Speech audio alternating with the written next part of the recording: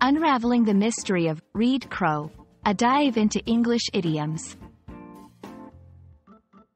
Hello, fellow language enthusiasts. Welcome to our English language learning journey. Today, we're going to explore a rather unique phrase, Reed Crow. Now, this might stump even some native speakers because it's not a common idiom or expression. So, if you've encountered this and are scratching your head, worry not. We're going to dissect this phrase and understand its usage, if any, in English. Let's dive in. Before we tackle Reed Crow, let's understand what idioms and phrases are. Idioms are expressions that don't mean what they literally say. For example, it's raining cats and dogs doesn't mean pets are falling from the sky. It means it's raining heavily. Phrases are groups of words that together have a meaning, but unlike idioms, that meaning can often be understood from the individual words. Reed Crow doesn't fall neatly into either category. It's not a standard idiom nor a phrase commonly used in English. This might lead us to believe it's either a very niche saying or possibly a mix-up with other similar-sounding words. Now, let's take a closer look at Reed Crow. A reed is a type of tall, thin grass that grows in wet areas, and a crow is a large, intelligent black bird.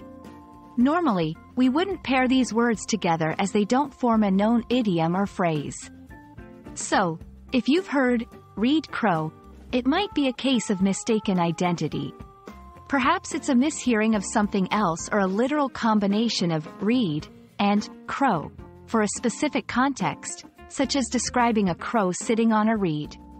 But in the realm of idiomatic expressions or common English usage, it doesn't have a recognized meaning.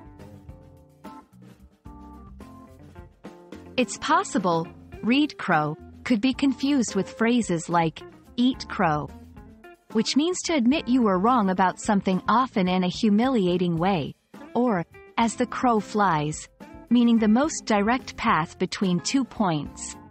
In English, it's quite common to mix metaphors or jumble words, especially when learning the language. So, it's always good to double-check if what we've heard or read is accurate, or if there might have been a miscommunication.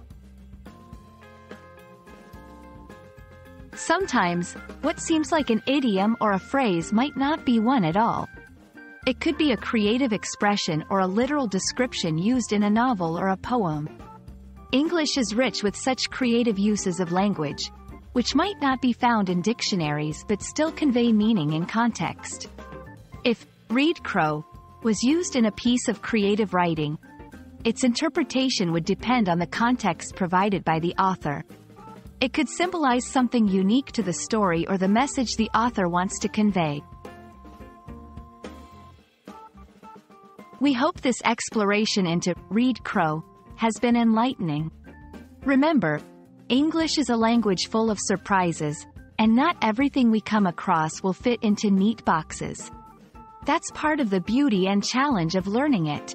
If you found this video helpful, please like, share, and subscribe for more interesting dives into the English language. Happy learning, and see you in the next video.